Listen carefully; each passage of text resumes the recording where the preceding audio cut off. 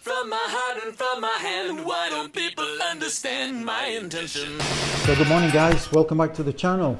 So the last and final consideration of the electric Mini conversion is actually related to the suspension setup, and in particular the rebound and the preload of suspension and how that's changed as a direct result of the batteries and the electric motor.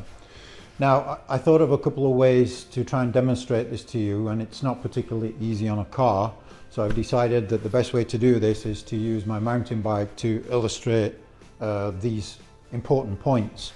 Now if you don't get this balance correct, you're going to end up with a car that doesn't drive very well and potentially is dangerous. And in particular, because of this weight balance change, you could end up with a car that just constantly is bunny hopping around like a buckaroo. So yeah, let's start with the mountain bike, and I'll try and explain using the suspension forks on the bike.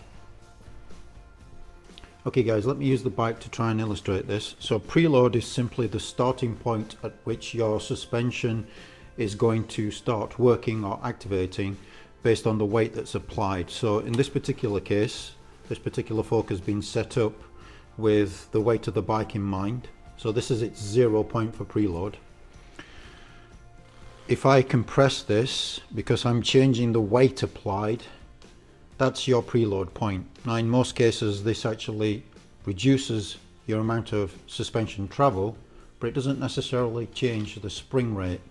Now the rebound is simply the speed at which this returns back to its 0 point for preload.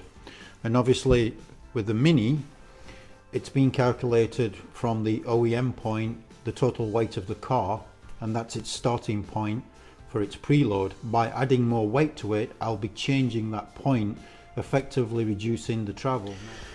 Okay guys, so what I'm going to do is try and illustrate the weight distribution using the iPad here. And again, I just want to re-emphasize, I'm talking about weight distribution, preload and rebound. I am not going to get into wheel geometry in this particular session because that's a whole other topic. So first of all, let's take a look at the weight distribution. So the middle of the car is roughly at the driver's shoulder. That gives you a nice split right down the middle. Now Mini Clubman Estate has a bias of 65% of the weight on the front and 35% on the rear. Actually most Minis are very close to this, give or take a couple of percentages anyway. Now the total weight of the car is 686 kilo, which means that we have a bias of 445 kilo on the front, and we have roughly 241 kilo on the rear. Now that's before that we apply the additional weight of a battery. Now at the moment the estimations are that we're going to add around about 30 kilo because of the battery, right?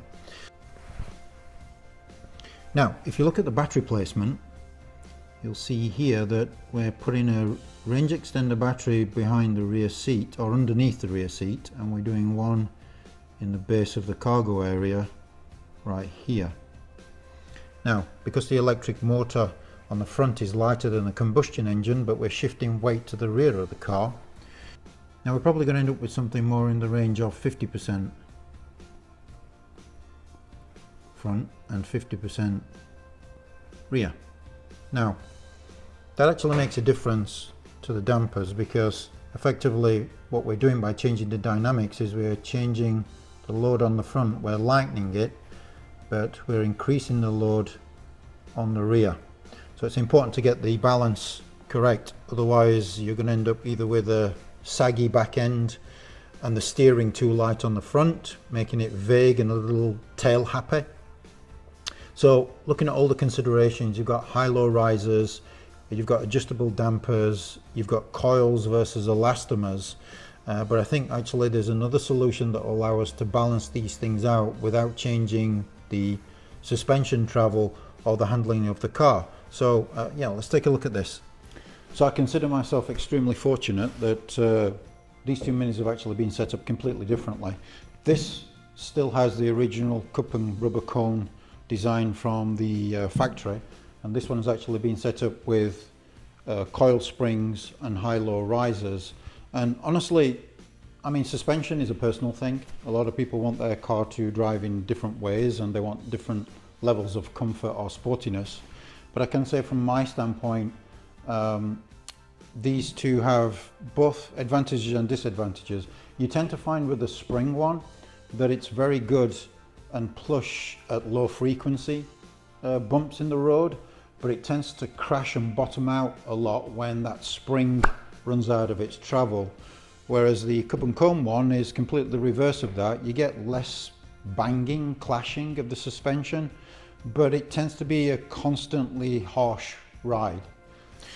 Yeah, so the final decision on the suspension setup is actually to go for a coilover damper system.